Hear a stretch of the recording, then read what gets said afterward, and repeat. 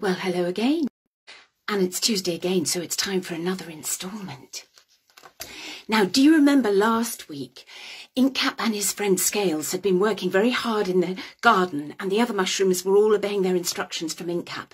And then Inkcap and Scales had gone back to Inkcap's little plant pot house, where they'd told each other stories and they'd had food and they'd curled up and gone to sleep. But then, in the middle of the night, they'd been woken up by someone knocking on the door. "Hello?" Inkcap called. "Who's there? Who's knocking at this time of night?" "Oh, Inkcap, you're here," a hushed, worried voice answered. "Oh, it's terrible. You must come at once. We don't know what to do." Inkcap rubbed his eyes, adjusting them to the gloomy night. Immediately he recognised the little mushroom who stepped into view. "Gillo?" he said. The yellow mushy with the almost see-through cap nodded, a sad expression on his face. "Well, whatever's the matter, little one?" Inkcap asked. "Oh, it's Bella," Gillo replied. "She has a fever. She's been like it since we got back from the caterpillar task this afternoon. Mother asked me to go and get help." "A fever, you say?" Inkcap queried. He turned back to Scales, waving him over. "Yeah, she wasn't feeling well after supper and got sleepy very quickly. Mother thought it was down to the cold and the wet, but it's got much worse. So much worse. Oh, please, we don't know what to do." Scales popped his head out of the window crack to see what all the fuss was about. Inkcap could see Gillo struggling to hold the tears back.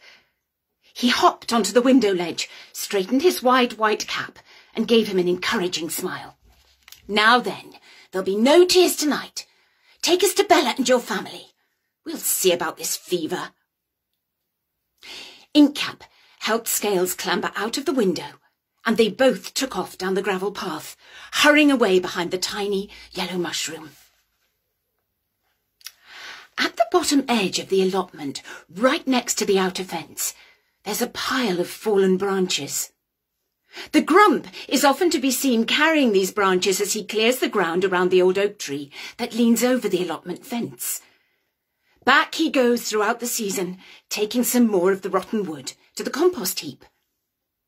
Inkcap is often amazed how one little branch nestled under the hedge is always left behind.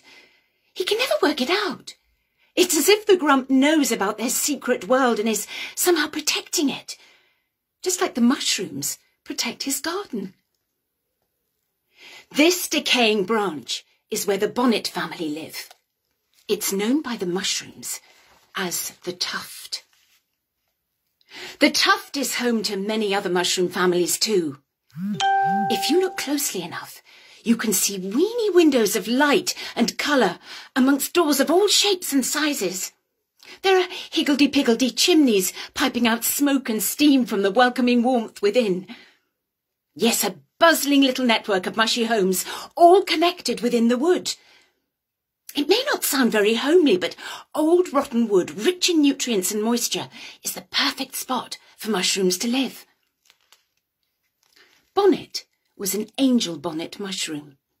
She was delicate and beautiful, with a dainty light olive green body. Her cap was one of the most exquisite caps to be seen in the magical world of mushroom Marvellous. It was bell-shaped and flowing with elegant pleats, and like Gillo's and her other two children's, it was almost see-through. Gillo, Brushin and Bella, two brothers and one sister, all lived with their mother, Bonnet, in their house in the tuft. Scales loved visiting the tuft. There was something so comforting about the constant buzz of activity. He could imagine the families all sitting together, stories being told on cold, dark nights, just like tonight. But as Scales, Inkcap and Gillo reached the tuft on this particular night, they were anxious about what they'd find. Bonnet's house was at the top of the tuft. Gillo was first through the little wooden archway leading into the main room of the Bonnet family home. Inkcap had to duck down under the little arch to stop his hat from being knocked off. Scales followed behind, puffing and panting. The room glowed with a flickering fire, a tiny flame that burned in the centre of the room in a little hole filled with dried dead moss. It was the sullen-looking shadows on the walls that Inkcap noticed first. Bonnet, hunched over, with another little mushroom silhouette close at her side. Gillo ran to his family and put his arm around his brother. They were so alike, Gillo and Brushen, it was almost impossible to tell them apart. "Look, he came." Gillo pointed in the direction of the doorway. "Inkcap's come to help us." "And Scales," Inkcap added, stepping further into the room. "Gillo's told us of this fever, Bonnet. Whatever's happened? Let me have a look." Bonnet stood tall and stepped back. "Oh, Inkcap," she said. She shook her head and let the tall grey mushroom through to see. "Poor thing, came home from Polytunnel to us this afternoon and we just thought she was tired from working." Inkcap stepped closer to sleepy Bella lying near the fire's edge. "She lay down to rest and after a few hours she started to complain of a fever. Their brothers were tired too, but they were fine after rest and some soak up." The two yellow-bellied brothers nodded in unison. Inkcap placed his hand on Bella's brow. Her skin, which was a lighter colour green than her mother's, was hot to touch.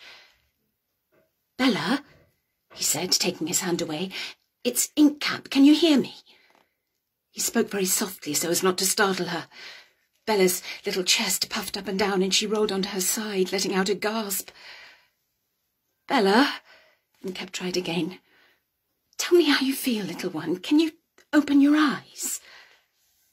They all waited patiently as Bella slowly opened one of them. When she recognised who was kneeling beside her, she managed to open the other eye. "Hot," she whispered. So hot." "Shh now," said Inkcap. "Then if it's hot you feel, we'll do everything we can to keep you cool." Inkcap turned to the two brothers, who watched on worriedly. Gillo still had his arm around Brushen. "We need to move her away from the fire, and we need as much water as we can find. It'll be morning in a few hours. Make sure you collect the dew at first light and have it here ready to cool her skin as the fever burns. Keep her cool and moist, that's very important. Do you understand?" They nodded in agreement. "And Scales, open that window. In fact, open them all. Bella needs as much cold air as she can get." As Inkcap and Bella's two brothers moved her to a cooler spot, Scales hurried round the room. He rolled up the square patches of material that covered each of the 5 windows, hidden in the nooks and crannies of the walls. Instantly a breeze of fresh air entered and danced around the room. With the rush of cold, Bella's tiny body seemed to relax. She curled herself and tucked her knees up and her breathing settled. "Oh, thank you," Bonnet said, letting out a sigh of relief. "That's the most comfortable she's been since this afternoon." "No need for thank yous, Bonnet," Inkcap answered. "She isn't quite out of the woods yet. She's more comfortable, yes, but she must stay this way to keep the fever at bay." He squeezed her hand and gave her a nod. "Remember, as much dew as you can at first light," he instructed the brothers again. "Got it?" "Yes," they both said at once. "We'll come back in the morning and check how Bella's getting on," Inkcap said to Scales. "There's nothing more we can do now but wait until she rides the fever out." Inkcap let go of Bonnet's hand and walked towards the doorway. He was so confused. Never had he overworked the little mushrooms of the garden so much that they'd caught a fever. He couldn't help wondering if this was his fault. As Scales joined him at the entrance, Inkcap turned to Bonnet and said, "I'm so sorry. I'll do whatever I can to help Bella. I will make this better." With that, he and Scales went off into the night. Dawn would break in a couple of hours, and the two mushrooms knew they had a worrying day ahead of them. Inkcap and Scales made their way across the garden, ducking under lettuce leaves and hobbling over gravel paths. "Scales," Inkcap said, "you know we have to do something to help Bella. I'm not sure I could live with myself if anything happened to her." Scales gave a light tug on Inkcap's cape. But this isn't your fault. I know you think it is because of the afternoon's work in the tunnel, but surely if anyone was going to be so worn out from ferrying about, it'd be me. It was the first time Scales had seen his friend look so gloomy. He didn't know what to say to make him feel better. It really was a mystery why Bella was so ill, and if Inkcap, the clever, bold mushroom, couldn't work it out, then all they could do was hope. Walking a few paces behind, Scales tried to focus on the magical silhouettes of the plants and the vegetables in the night. He imagined the long carrot greens bowing down and taking the hands of the little radish shoots, dancing and laughing as if they hadn't a care in the world. He noticed the golden onion heads, pointed and proud, peeping out from their soil beds like rockets waiting to launch into the sky. Thump! Scales' dreaming was brought to an abrupt end. Inkcap had halted right in his tracks. It caused Scales to bump straight into him, almost knocking him to the ground. "Shh!" Inkcap whispered, ducking down. He pushed his hand behind, warning Scales to stop and be quiet. Crouching a little further, he turned his head to the side. He was listening for something. Scales looked through the gaps between the carrot tops hanging across their view. It was so still and quiet, you could hear a pin drop. Then there it was, a scuttling sound. And to find out what the scuttling is, you'll have to join me next time for another thrilling episode of Inkcap and the Blight of the Bonnets by Kylie Dixon. Or, if you can't wait for that, you can go and buy the book and read it for yourself. Now, I won't be here next Tuesday because I'm not here. I'm away. But the following Tuesday, the 26th of April, I'll be back. And if you haven't bought the book and you've been able to wait, you'll find out what was making that scuttling sound in the garden. This is such a good book. I hope you're enjoying it. Thank you so much for watching.